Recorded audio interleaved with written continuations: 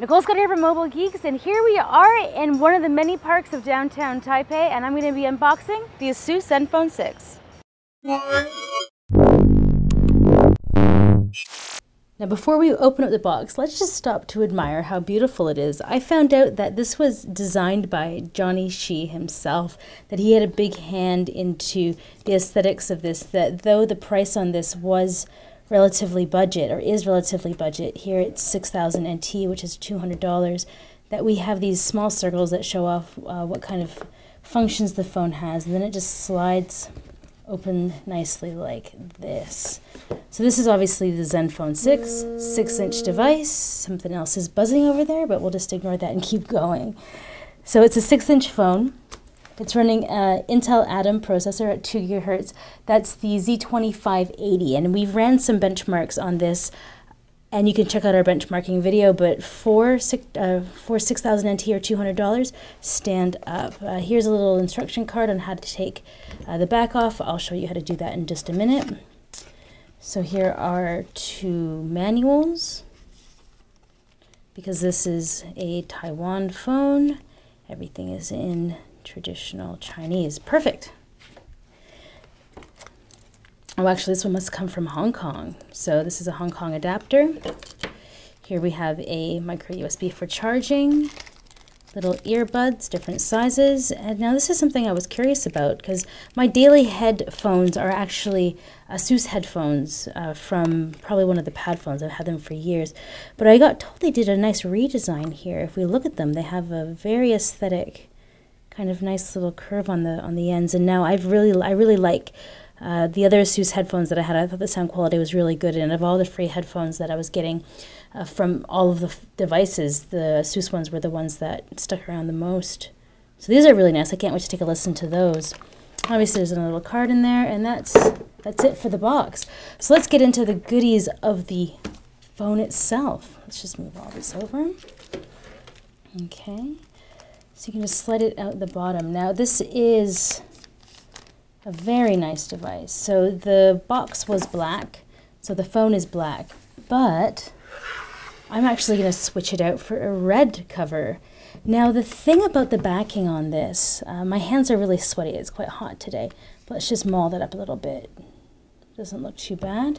The red one has even more of this like very soft touch. It feels like porcelain. So the guys at ASUS were telling me that Johnny wanted this to feel like it had a glass back, and even though it was a budget price, it should feel incredibly premium. And on the red, they've totally nailed it. And if you take a look at the power button and the volume rocker here, you can see that they've got like an actual, like, they call it those spin circles or whatever they call it, but there's actually a texture on there which makes it feel very premium.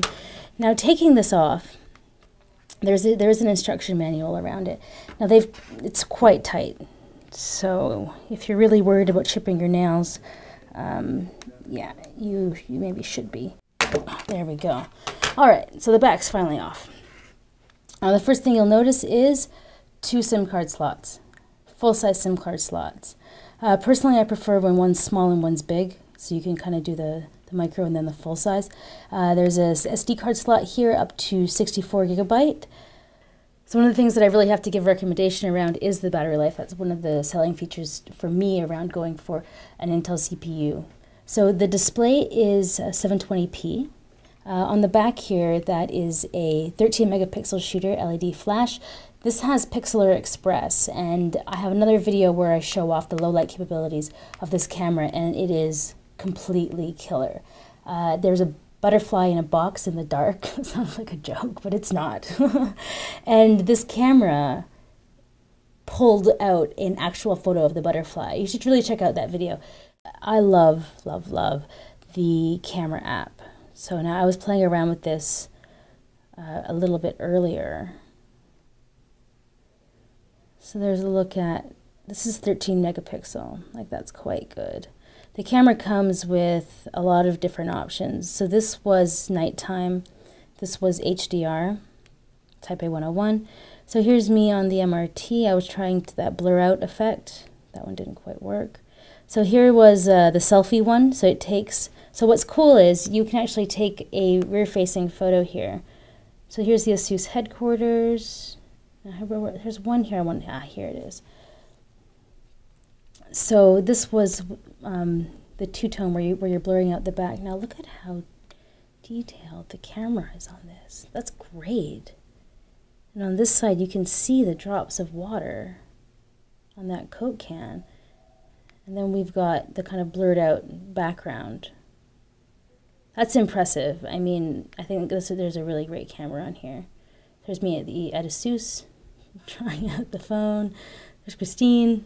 But let's just head into the camera app so I can show you a little bit more.